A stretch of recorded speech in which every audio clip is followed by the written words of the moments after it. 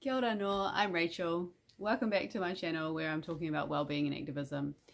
Today I'm looking forward to talking to you about the radical political origins of the concept of self-care, and that's all owed to the fabulous Audre Lorde.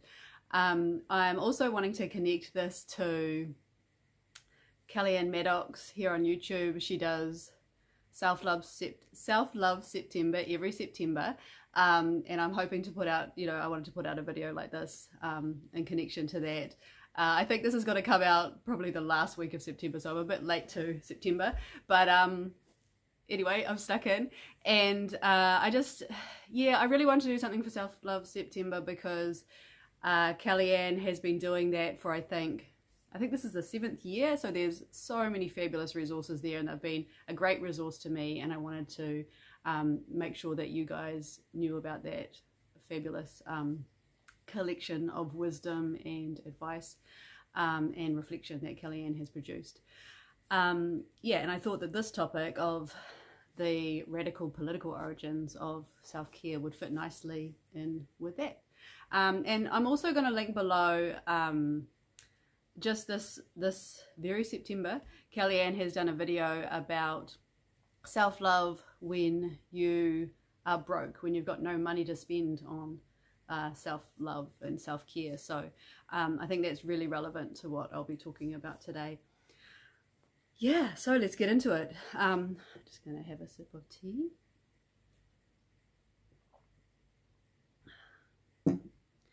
So, and I feel a bit funny, I don't have a physical copy of the book Burst of Light by Audre Lorde to wave at the camera, which feels a bit strange, but because I borrowed it by ebook and read it on my phone. But I can say out of that experience that if you have a Wellington Library's library card, you can download the app Libby and it's available, you can read it on your phone. But I'll put a link below to, the details of the book. So Audre Lorde wrote in sort of between, I think it started in 1985 to 1987, a record of journals about what it was like to be living with and confronting her liver cancer. And she wrote these journals as a way of reflecting on that experience and in the hope of being of some use to other women, particularly black women who were experiencing the same thing, who are also living with cancer. And in it she comes to some fabulous points and conclusions about the need to take ownership of her own care. And it's interesting reading this book because when I went into it, because I'd heard that this was sort of the origins of the modern concept of self-care, I kept wanting it to be a self-help kind of self-care book, or something about like, here's the things within activism that make it hard to have self-care, and here's some things we can do instead to look after ourselves, kind of thing. And it's not that. And it was a good reminder actually as I got partway through and was feeling my frustration about it, that this book was not written for me. But regardless of that, I think it's really, really worth reading, no matter who you are and what your lived experience is with health. But what's really interesting about it is that self-care is quite broad in this book, in terms of the fact that it's not just about her learning to take breaks when she needs to and enjoy the things that she loves and stuff like that, although that's in there as well. It's a big part of it is about her realizing that she had to take ownership of her body and ownership of her own kind of her own medical experience and story and stuff, in the face of doctors who were racist and sexist and condescending to her and were trying to bully and coerce her into taking actions, particularly having surgery that she didn't want to have. And her kind of living with the doubt of, you know, of the decisions that she was making, thinking through those decisions, seeking alternative forms of health and stuff like that, and how that all played out for her. So I think, yeah, self-care can kind of be widened than maybe the way we think of it now, but it definitely made me think of self-care in a different way, in terms of being really about ownership of our bodies in the face of a medical system that doesn't always honor all of who we are, or empower us to be the owners of our own bodies. I should maybe say too, if you aren't familiar with Audre Lorde's work, aside from this book, like, please go out and read some. She's passed away now, but she was a Black lesbian poet who spent her whole life, you know, fighting racism, sexism, homophobia, and her writing is just so juicy and alive and full of just glorious poetic expression of the richness of life, and both the difficulties and the gorgeousness kind of thing. So yeah, do yourself a favor if you haven't read any Audre Lorde. She's not only just she wasn't only an awesome activist, but also just a wonderful writer as well. Yeah, so I wanted to, I don't know how reading aloud will go on this, but I wanted to read a couple of quotes from this. This is particularly the epilogue at the end. She really kind of summarizes maybe what more might be useful to a lot of us, which is sort of her reflections on what she'd learned for her activism out of this experience of confronting her cancer and learning how to live with her limited energies and stuff like that, and that clash between her desires to be, use herself as a tool for change, and the realities of what she was able to do towards the end of her life. So I'll read you a little bit of this. Sometimes I feel like I'm living on a different star from the one I am used to calling home. It has not been a steady progression. I had to examine in my dreams, as well as in my immune function tests, the devastating effects of overextension. Overextending myself is not stretching myself. I had to accept how difficult it is to monitor the difference. Necessary for me is cutting down on sugar. Crucial. Physically, psychically. Caring for myself is not self-indulgence. It is self-preservation, and that is an act of political warfare. That last sentence is probably the most famous. And I should say too that I actually read an article that clued me onto the fact that this was kind of the beginning of the self-care movement, and I'll link that below as well. I can't remember who wrote it, sorry, but that article talks about how, following on from Audre Lorde, activists, particularly feminist, queer activists, and Black activists, had taken on this notion of self-care as being a political tool, and this notion of survival, and survival as who you are, rather than a kind of a reduced version of yourself, as a political, an act of political warfare that Audre Lorde had presented. And the way, she talks a few times in the book about how,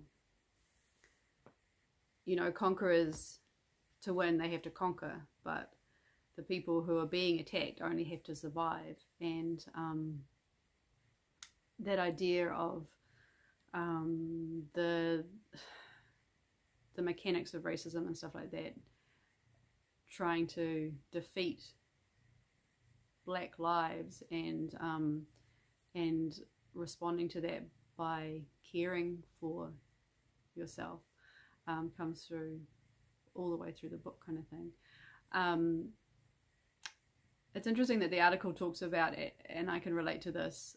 So the article that mentioned how this was the origins of self-care talks about how in many ways self-care has come to be just more another version of me time kind of thing. And this is when I was going to come back to Kelly-Ann's thing on YouTube here, actually, for Self-Love September, about self-love when you're broke.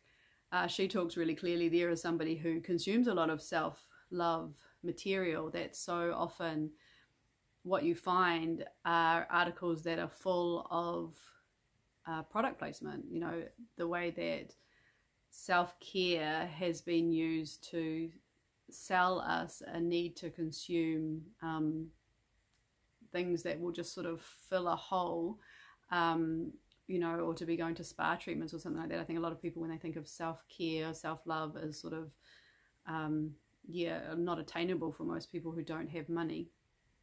And from my perspective too, not that I have sort of surveyed everything that's out there, but a lot of what I have found and consumed and stuff to do with self-care and self-love and kind of the wellness industry, I guess, is at least fairly apolitical, you know, and it tends to have a bit of a feel of just kind of patching people up and sending them back to work, you know. That's the way I often feel when I'm doing some of the, you know, consuming some of the, you know, YouTube things, for example, of yoga or meditation or whatever, that are really useful, but still kind of have a bit of a feel to me that they're there to just, keep us surviving, keeping us in the machine kind of thing. And so I guess it's just so nice to me. It's so kind of fueling and inspiring to me to read something like A Burst of Light by Audre Lorde and be reminded that self-care and activism are not two separate poles, you know, that they are so intimately connected and crucially, vitally connected. And yeah, because like on the other side as well, like I've been, you know, watching more breadtube videos and stuff like that since I made this channel, and trying to sort of position myself in the broader landscape and stuff of leftist YouTube producers. And I definitely haven't checked out all the channels, there's a lot of them, but from what I've seen so far, I don't see a lot of wellness stuff, and I see like there's probably more overlap between like gaming channels and breadtube than there is this kind of well-being. So on both sides I feel like we could do with connecting these up a little bit more. Just trying to think what other insights I can pull out of Audre Lorde's book. You know, she writes with a real intensity and clarity of someone who's facing their own mortality, and that's been another reminder to me, reading that, just the way that death and dying, and the way that we are all in some way on that continuum, and you know, those around us and stuff like that as well. The way that is something to be remembered, I guess, and thought about when we think about how we live in the world. Some of the other things that I like about her book, and that maybe are a little bit different from the way we think of modern self-care or self-love kind of stuff, is that the book is very connected. Like she writes so beautifully throughout it about the people, the women that she knows and works with, and how sustaining the connection with them is, and how inspiring, and how much that gives her as well as also, you know, talking about needing to have her own rest in space and stuff like that.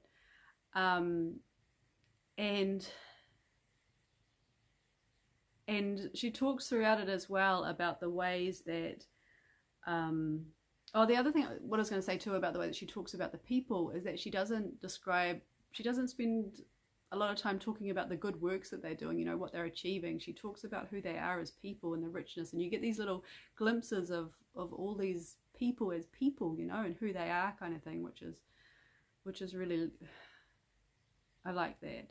And like I say about the deep connectedness of, you know, her cancer journey and her well-being kind of journey,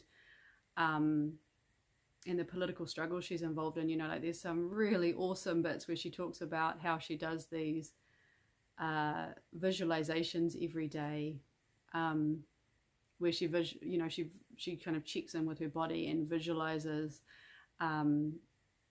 sort of love and stuff overcoming the cancerous cells, but she uses specific imagery when she's doing that of, like, you know, the cancerous cells being the police, being just overswept by this mass of young black protesters who just are charging towards their brighter future, kind of thing. And just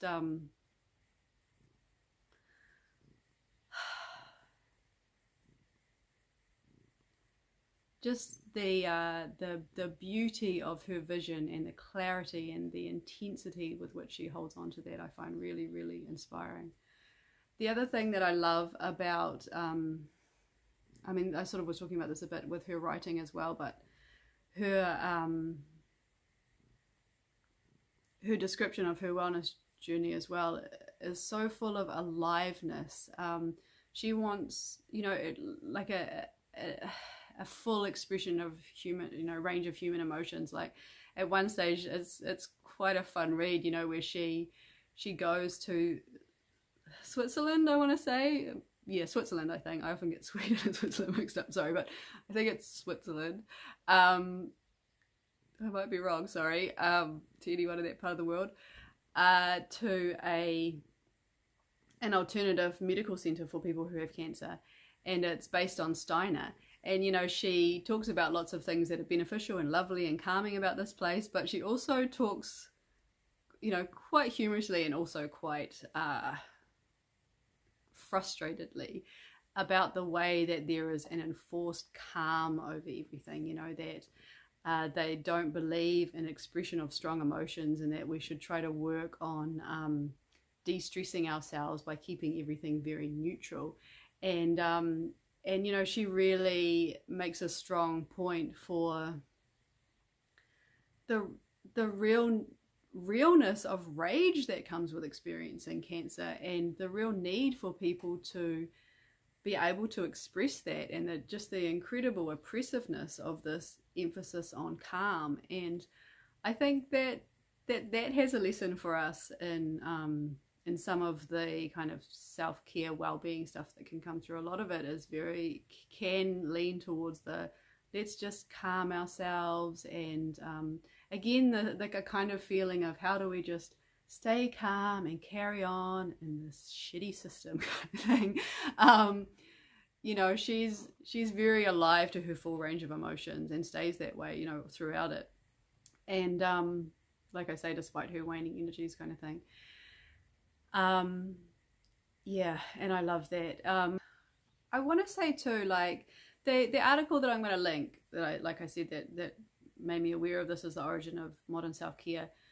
It's almost quite scathing about the way that that modern self-care is apolitical and is just for survival and getting through the day. And you know, I understand where that's coming from.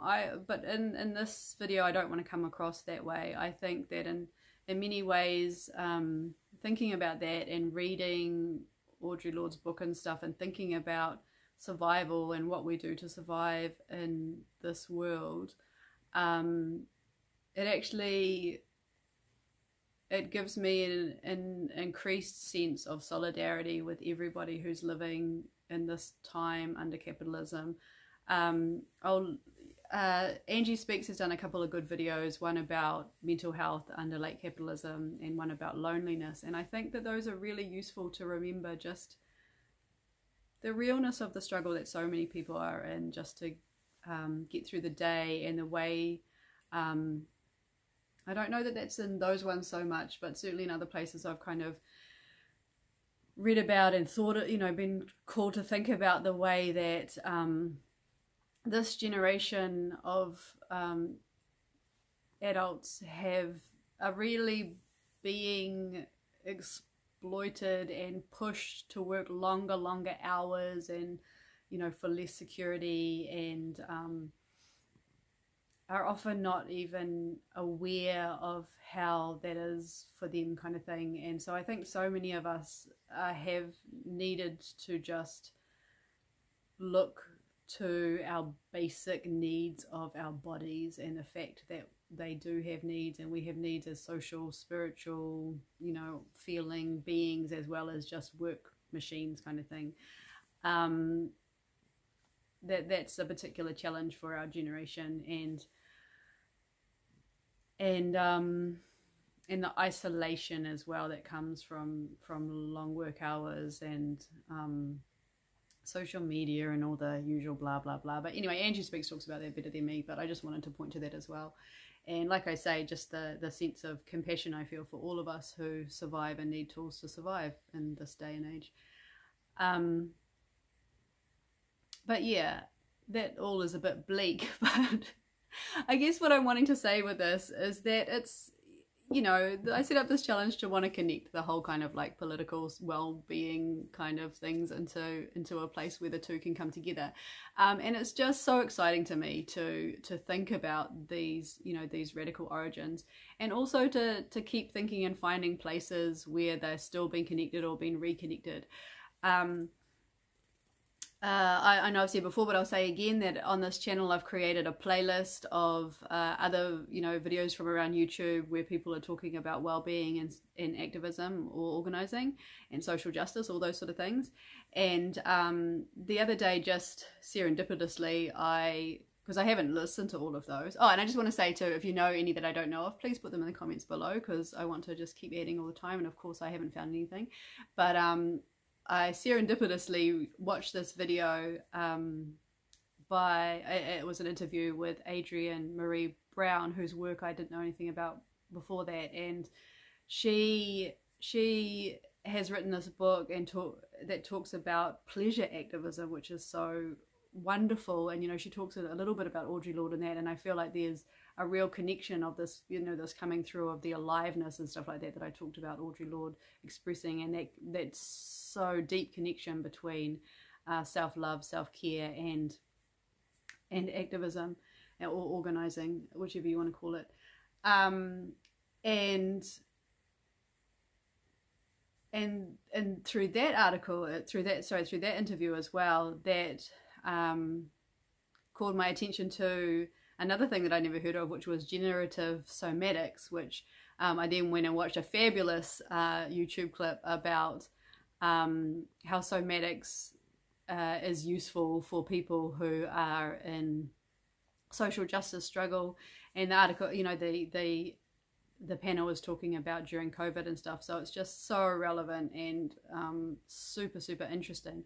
And I'll probably do another video later about it. I'll link this below, but I just wanted to point you to it because I feel really excited about it as an extension. Like I say, it feels like it's drawing on very much the same kind of energies as Audre Lorde, and especially this aliveness. I love, and I haven't seen it anywhere else in quite the same way. I love the way that they talk in the somatic stuff about how the body is,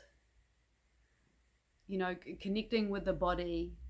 They have some great sayings like, we center. There's a lot of different sort of, visualization, connecting sort of practices that they talk about, and it's about having an actual practice as well as a discussion around it.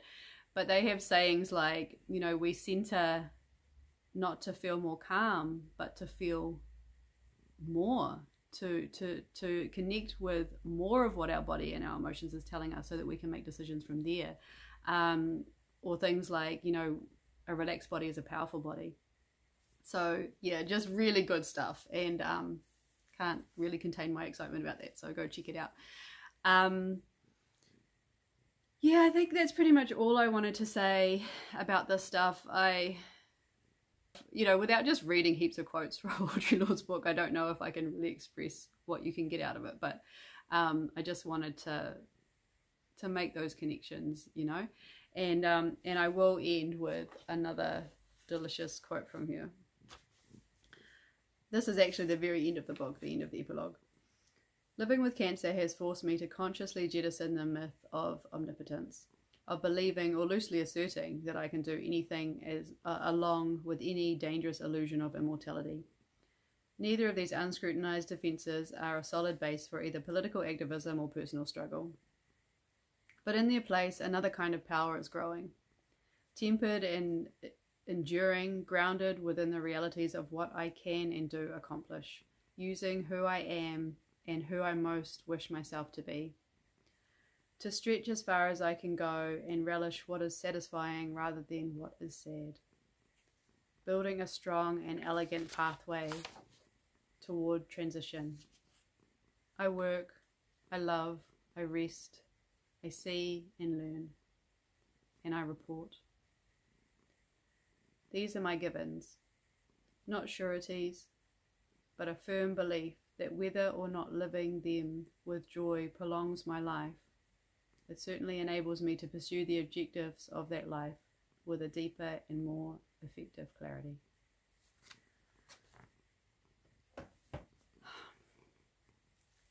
Wishing you a wonderful little bit of what we have left of Self-Love September, and